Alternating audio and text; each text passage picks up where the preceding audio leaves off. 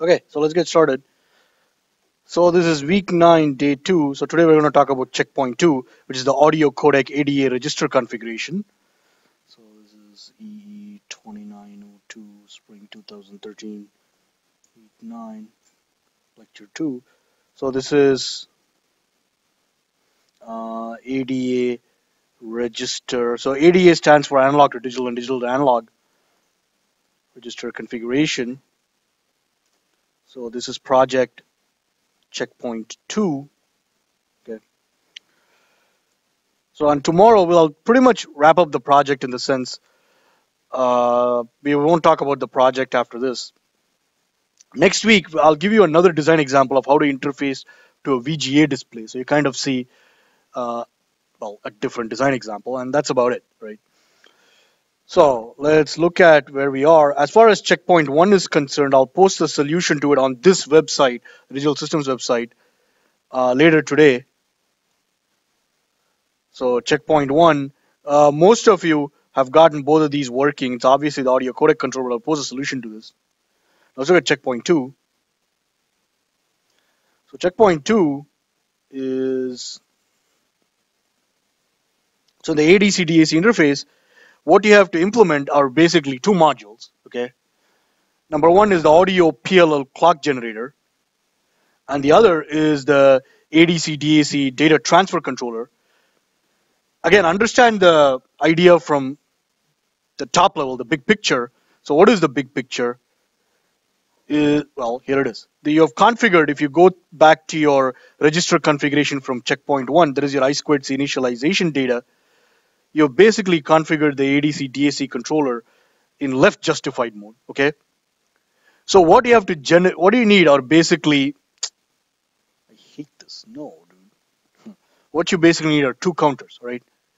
One is to count out the bit clock, and the second is to tell the ADC DAC module on the audio codec, are you sending data to the left channel or are you sending data to the right channel? Okay. Now, the number of bits you're going to use is 16. Again, how do you know this? It's from here. Okay. So if you look at this, blah, blah, here. Register 7, the way you configured the bits is 16 bits, MSB first, left justified mode. Okay. There are other modes which you can use. And if you want to know what the other modes are, let's see, audio signal path, device software control interface. Maybe it's before this. So here's a description of, here it is, okay. So you have different modes, but I'm just using this one, the left justified mode, okay. All right, so getting back to this. So what you need is this bit clock being generated, and that's basically coming from your read through this, right?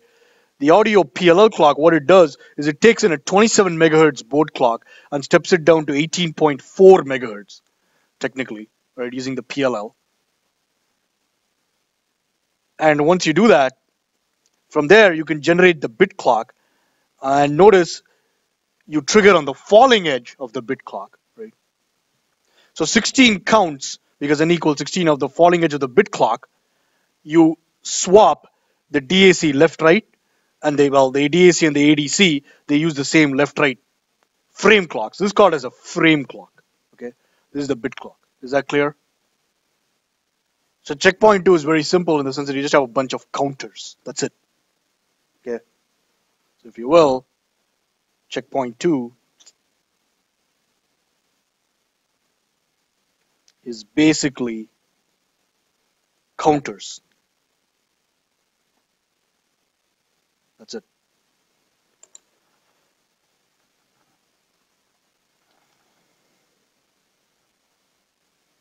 So do you have any questions on like checkpoint 1? You should all be like, even if you didn't finish, do you have any questions on it? Yeah.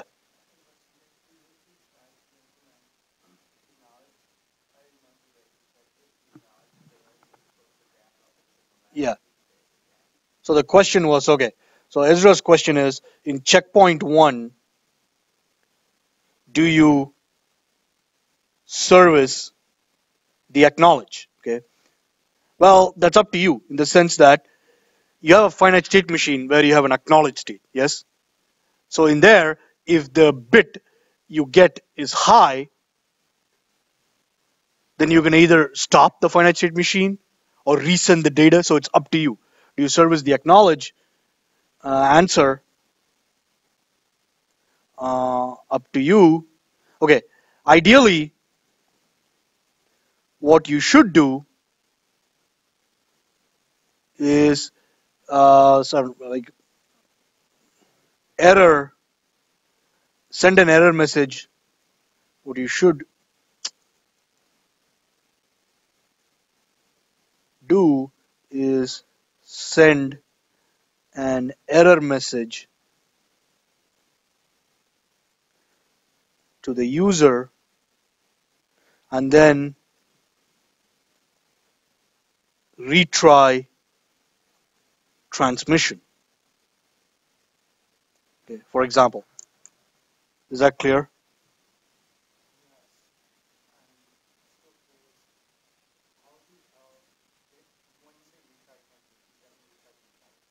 Yeah, retry where you failed. Like, so you send the address, it doesn't acknowledge,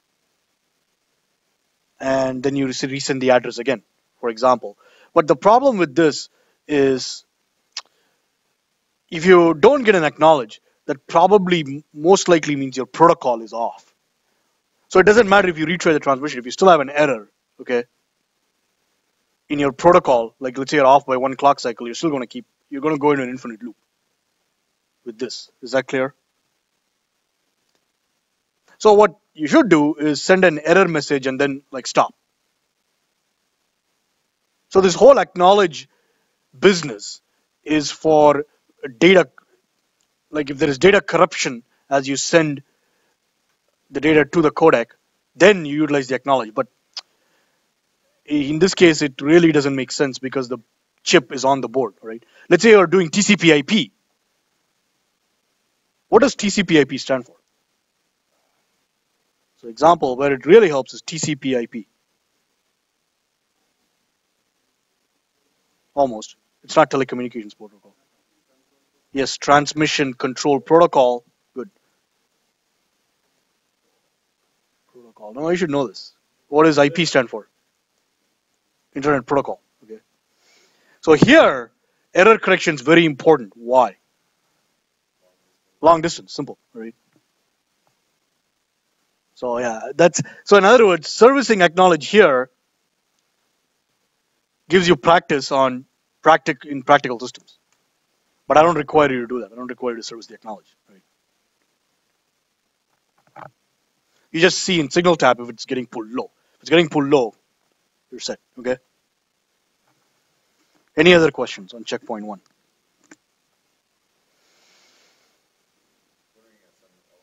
I'm gonna send out checkpoint 1 at like today evening. I'll like by 5. I just have to go and post it online. That's all I gotta do.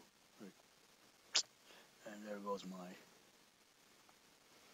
screen. So let's do this again.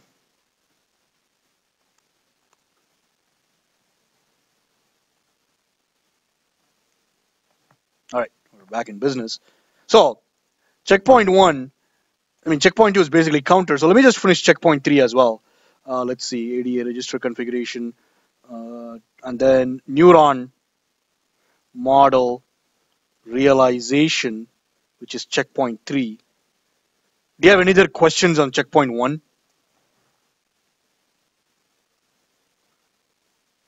Okay, so let's look at checkpoint 3. So checkpoint 3, I think I already have it open. No, this is checkpoint 1.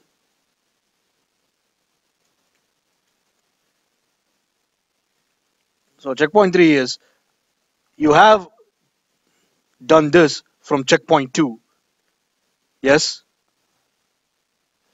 I'll give you this. So this will be given. It says here you will design one component, okay, but so I'll give you, so note for checkpoint 3, I will give you the neuron model. I'll actually post it online when I post the solution to checkpoint 1. I just realized it as I was writing this.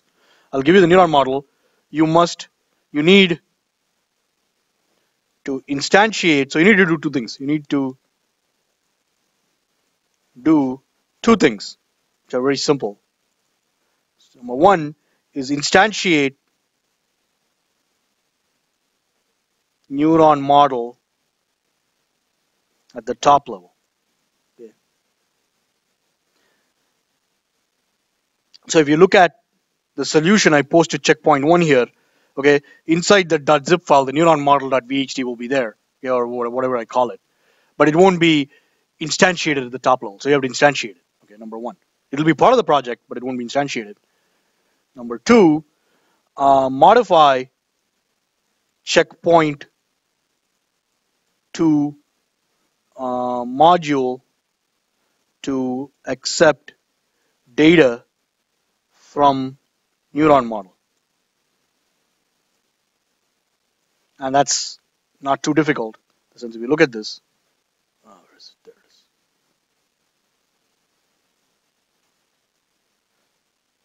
So it's just a screenshot of this design. So this will be given. Let me put this in red. Instantiate. That is, you have to do this. Okay. And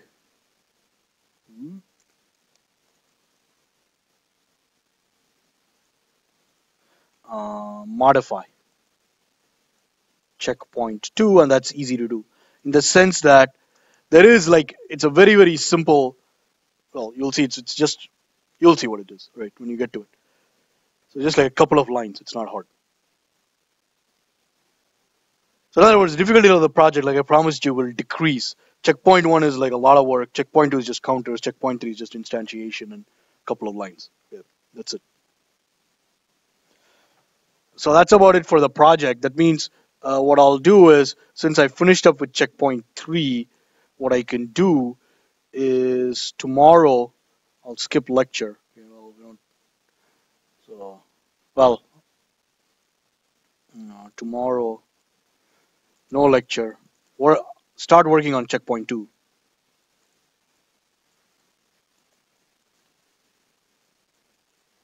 There is nothing to talk about with respect to checkpoint 3.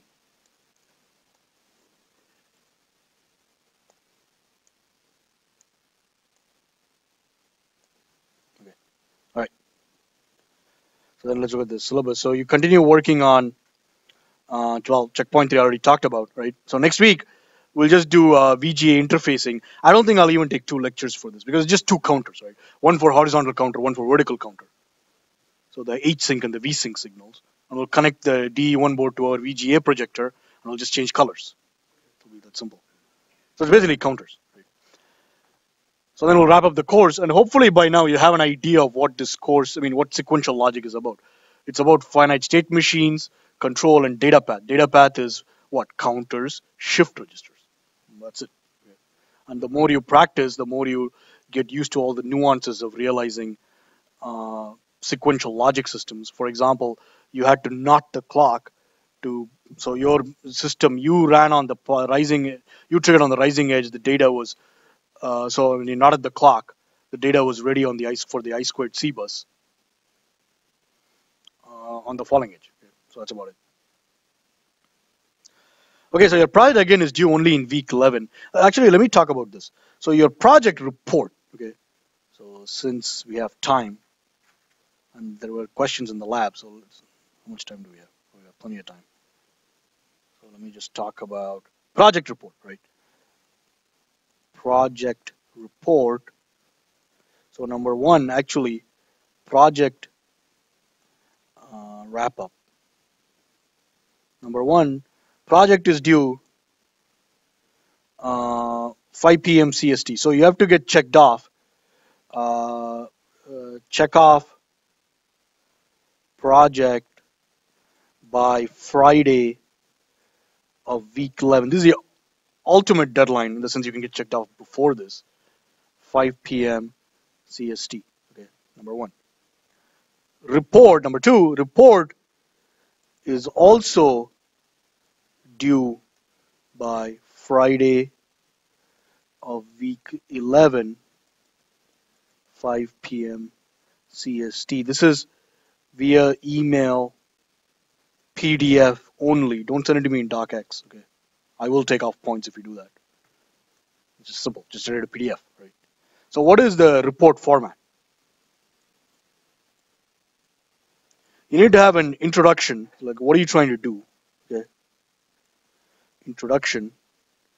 So, what are you trying to do? Can be like a few sentences. Okay. And what you should do is, you should ideally write this. And the introduction is like the abstract. Okay. So ideally, write or type this section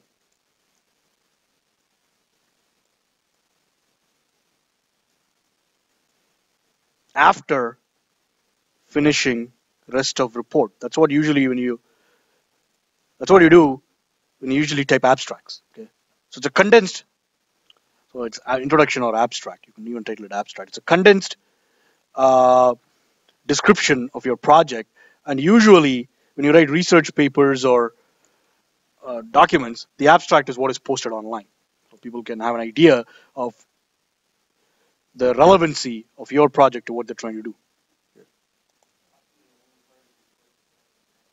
Yeah, it's the abstract or introduction is the only part of the report that's ever read. Okay. Second is methodology.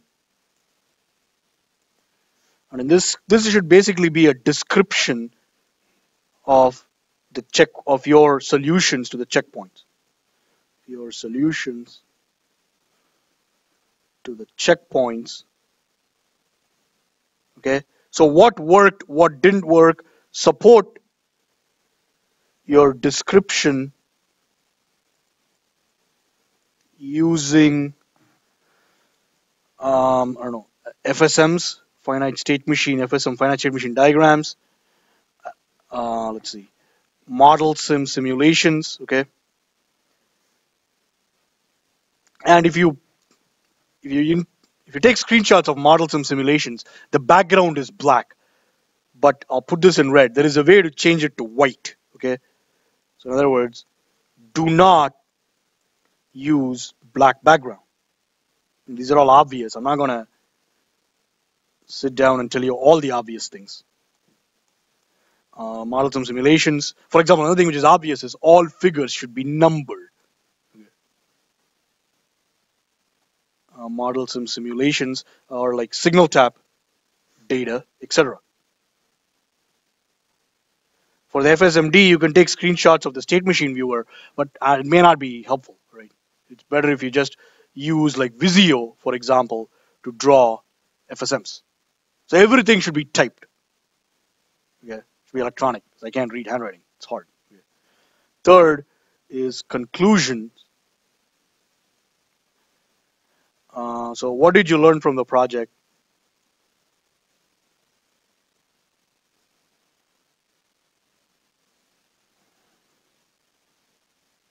How would you improve the project?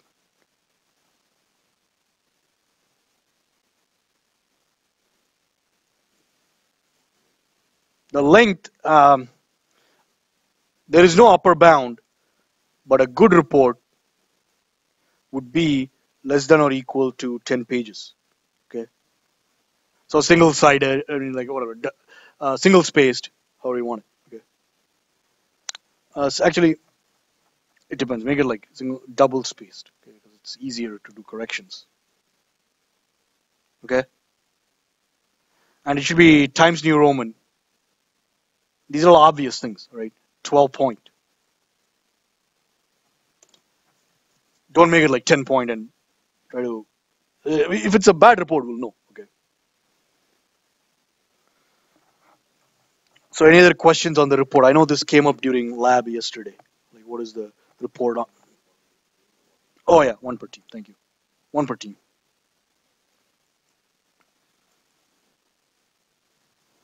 So with a single person team, it's one per person. Any other questions? Yeah.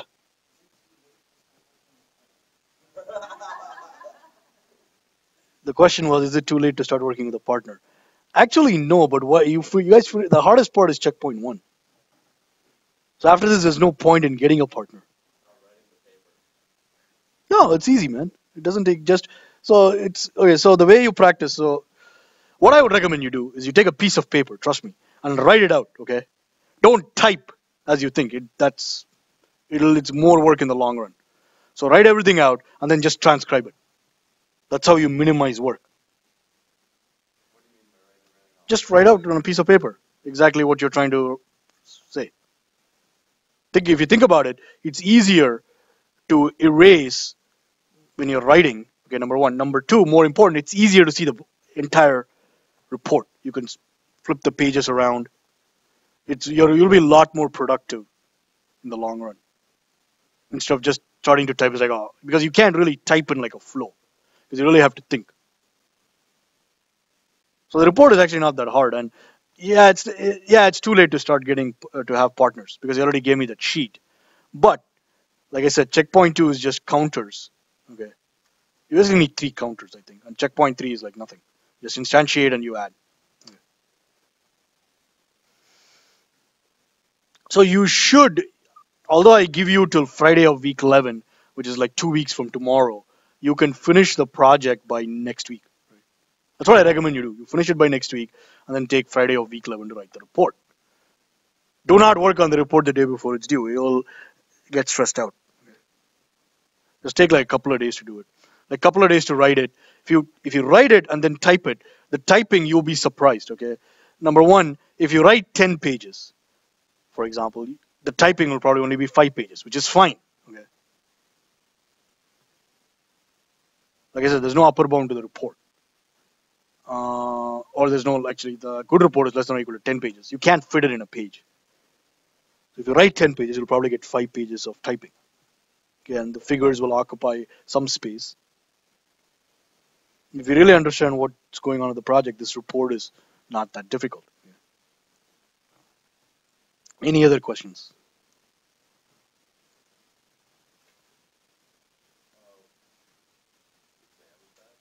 Oh, exams. I'll give it to you on Monday. I haven't graded them yet. So exams will come back on Monday. And what you should do next week is you should look at your the grades you have so far. Well, before ideally in week 11. Look at it in week 11. So by week 11, you should know all your scores except for the final exam. Okay. All right. So let's see. So we are done, and I'll see you guys Monday.